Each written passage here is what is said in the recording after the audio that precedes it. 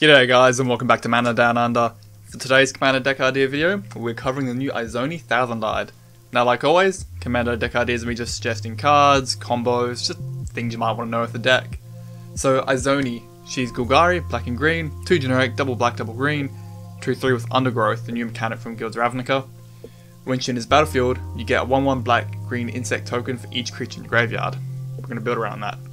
And she has pay 1 black, 1 green, sack another creature, you gain 1 life and draw a card. So looking at this, she's very attrition based. She can bring her own army out with this undergrowth mechanic, which we'll strongly build around. And we've gone with a bit of the draw and sacrifice mechanic built in.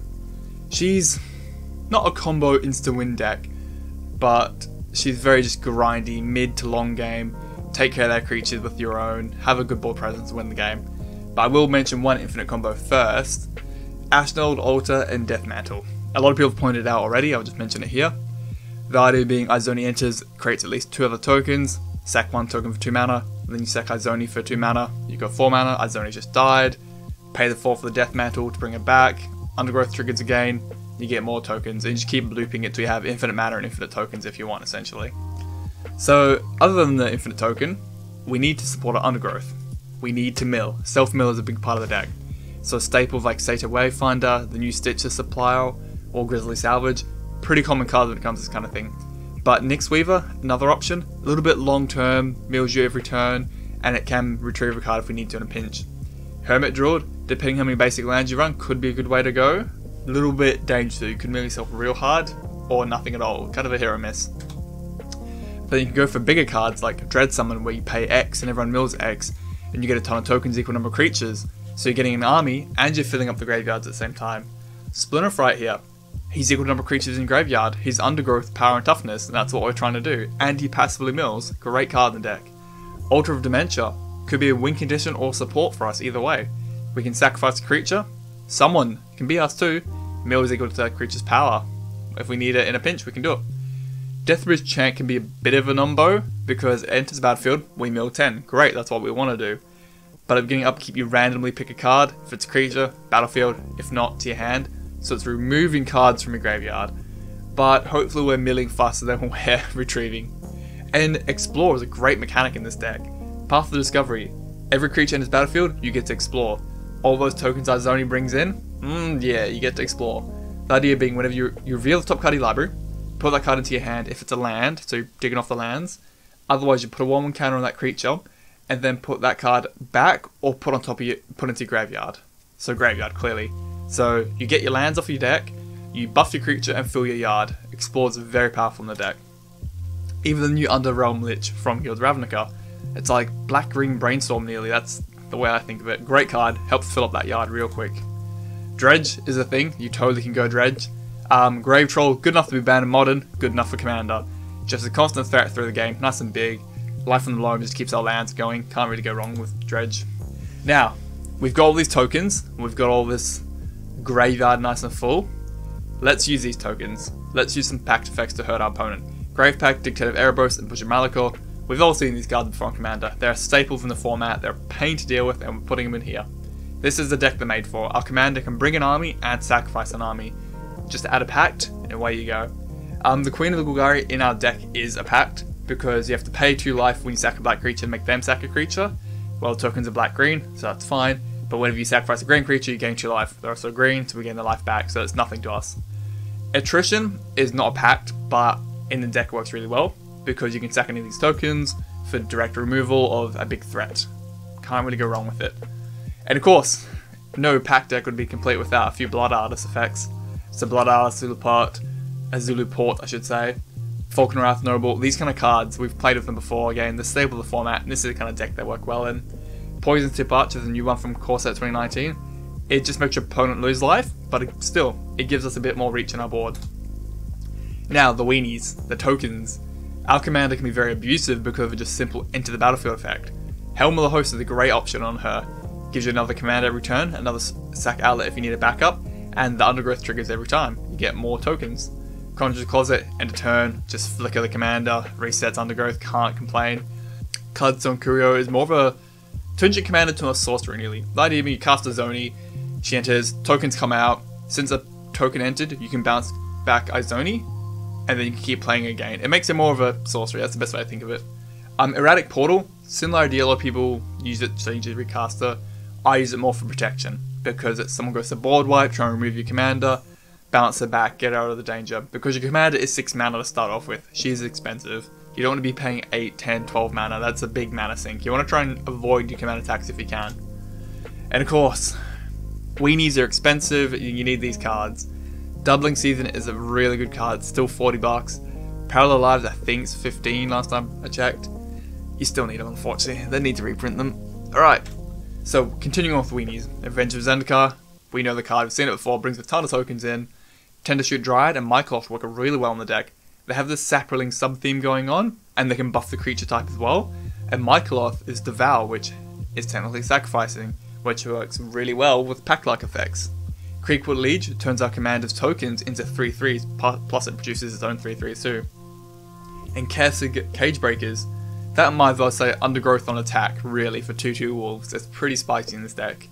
I like that there's old cards that they're not called Undergrowth, but they are Undergrowth essentially. I like that. And we've filled our graveyard up, so let's use it. We're not just filling it up for this trigger, we might as well use some things in there.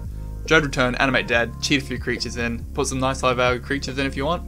Whisper the Bloodletter Gift and Victimize. Well, we have all these tokens we're producing, let's sacrifice them and resurrect better creatures. And Phyrexian Reclaim, if we lose something important, we can just pay 2 mana, 2 life, get something back if we need to. Journey to Eternity is a fun card. If you can flip that over into that land, pay the 5, tap, resurrect a creature, you're doing pretty well. And Sheltered, she's a bit of a more of a slow roll card, but every turn you res, they sack, can't go wrong. Living Death could be another win condition if you want to. You could really stack into the self-mill plan and, I don't know, like turn 7, turn 8, have a majority of your deck in your graveyard, mill, and away you go. Try and find a win that way. Now that's a lot of damage! Why'd I put that meme in the video? I hate it. Alright, so Mazarek, Cruel Death Priest. He works really well in the deck. He supports the commander so well, because she's bringing out a token army, and she can sacrifice. Mazarek, whenever a player sacrifices a permanent, put a 1/1 counter on any creature you control. Well, let's buff the army we brought in, why not? Lord of Extinction, he's huge in this deck, how can he not be? Gerard, again, Undergrowth, his power and toughness is Undergrowth really, and he has a big sacrifice outlet built in that can really hemorrhage players, and he has a bit of resurrection and return built in.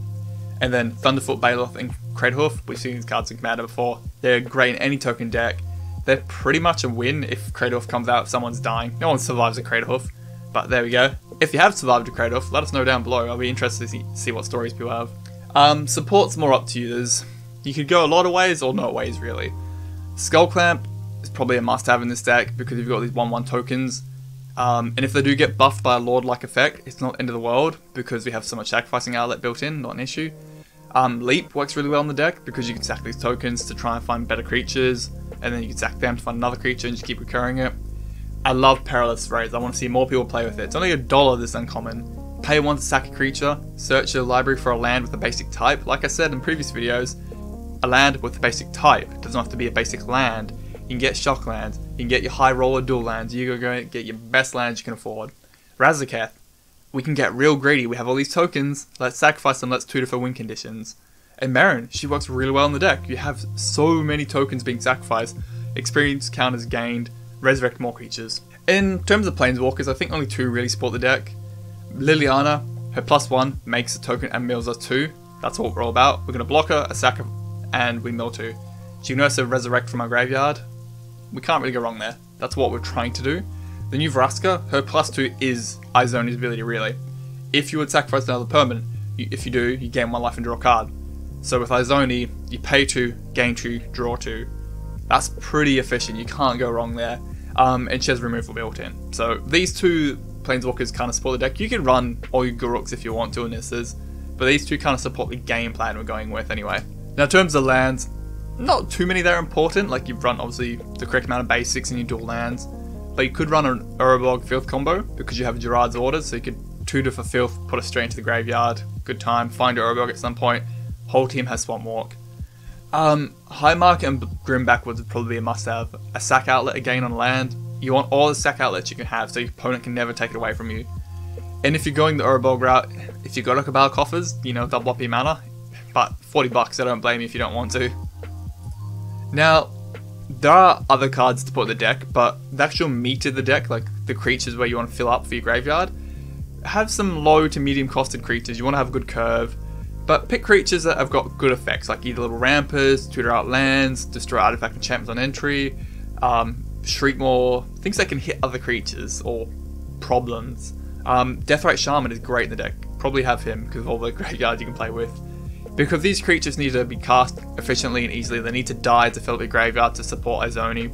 You don't want them out there too long, and plus if they get milled, you want to be able to resurrect them easily enough because of the lower cost. So try and have, yeah, a low medium efficient creature base that you're okay being in the graveyard with. So, like always guys, there's probably plenty of cards I haven't mentioned with Izoni. She's a pretty versatile commander. She's not like an infinite combo heavy commander, that's not her game plan. It can happen, but she's not trying to do that.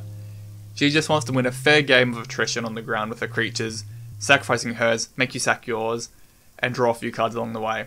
She's a really good commander. I love that she can do it all herself. She brings her own army, she can gain your life and draw a card. She does it all herself. She's really cool.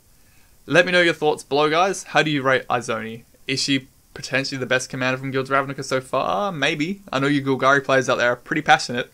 Alright, let me know your thoughts guys and have a good one. See yas.